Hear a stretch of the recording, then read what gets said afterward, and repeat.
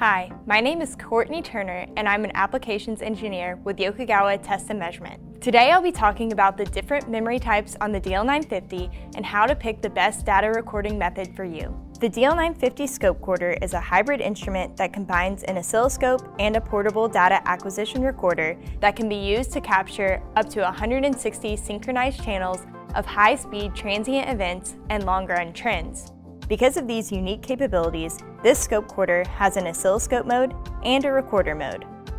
This video is primarily going to focus on the ways to record in oscilloscope mode, but the easiest way to get started with basic data acquisition is to select Easy Recording from the application menu, which walks you through setup in recorder mode. Select your channels, how long to record, sampling interval, and basic channel settings. Press Start and you're done. Before I go into the different ways to record data, it's important to talk about the settings that affect how fast and how long the DL950 will record. There are four main things to consider when trying to determine this: record length, time per division, channel count, and sampling rate. Record length is how many data points the DL950 will acquire. This can be set from 10,000 points up to 4 gigapoints. The time per division determines how long the DL950 records. Multiply the time per division setting by 10, since there are 10 total divisions, to determine the total time. For example, 1 second per division is a 10-second recording. The sampling rate is how many data points the DL950 is taking per second. It's determined by dividing the display record length by 10 times the time per division. The number of channels you need to record affects how fast you can sample for how long, so this is something to take into consideration when planning your setup as well. The DL950 has several places to record to.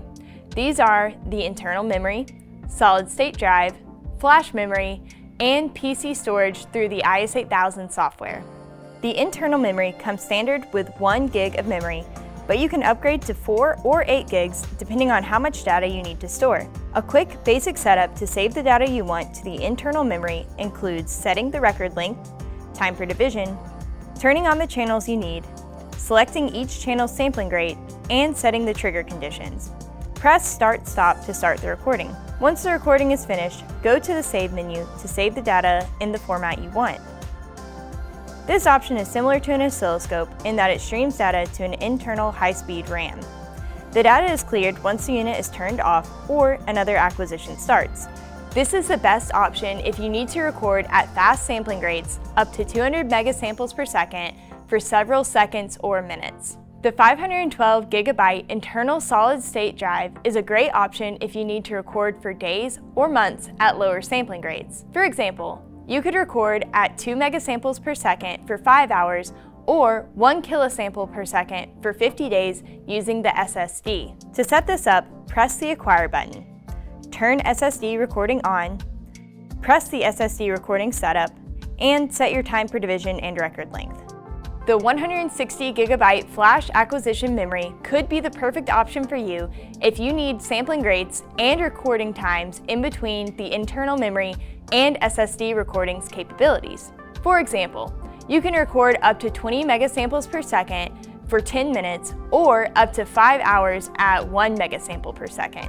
The setup is very similar to SSD recording. Select flash acquisition as the real-time record option in the Acquire menu and press the Setup button. Select the time per division and record length. Once the recording is finished, you can transfer the data to a PC, SD card, or USB stick. By connecting the DL950 with our IS8000 software, data can be recorded directly into a PC storage in real time. For even faster speeds, the 10 gigabyte Ethernet option allows up to 20 megasamples per second on 8 channels. This is the best option for the longest recording time, and it's hassle-free since you don't have to transfer the data from the DL950 to the PC. For more information on how to use this feature, please check out the video link in the description. While all of these methods allow you to record a lot of data for an extended period of time, there are also ways to avoid looking through hours of data by just capturing the data you need using our advanced triggers, real-time math, and power math functions. Dual capture is also a great option for capturing fast triggered events during a long recording. For even more information about choosing the best recording method for you, please contact us at tmi.yokogawa.com. Thank you for watching.